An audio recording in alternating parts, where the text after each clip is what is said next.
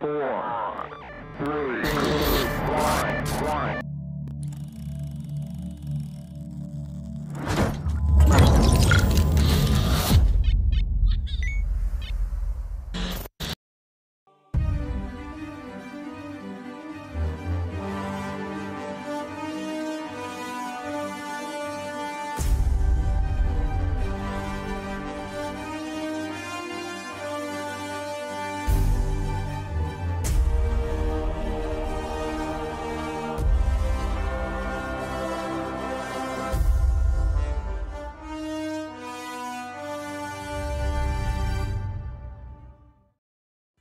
What is up, you guys? This is the Lego Boss coming at you guys with another Lego review.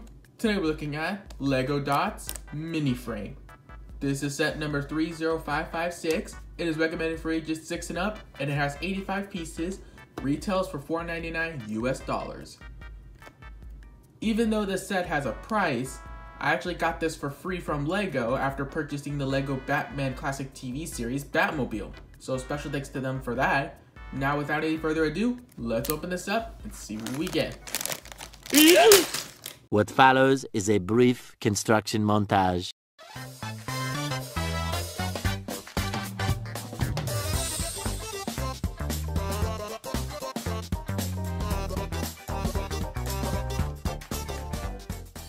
We hope you enjoyed this brief construction montage. Okay, everyone, we got the frame all built up. Let's take a closer look. So here is a closer look at the picture frame. As you can see, it's got some really cool intricate designs that I made based off of the packaging of this set. And each of these sets, the dot sets, come with these little tile pieces, either in a quarter-inch circle or in circular tiles like these two here in yellow and pink. And as for the triangular ones, they come in hot pink, purple, and cyan. And to place a picture in there, all you gotta do is remove the top, place in a picture frame like this, and place it back on, and there you go. The instructions do say that you need a perfect size that it explains in order to have a picture fit inside this frame. If you go to the back, you got some 2 hinge pieces to help display the frame. And as you can see, it doesn't. And as you can see, it doesn't fall over. Also included in this set are these extra tile pieces in case if you lose your pieces, but also mainly in case if you want to customize your frame however you want. So, to test that out, let's get into customizing.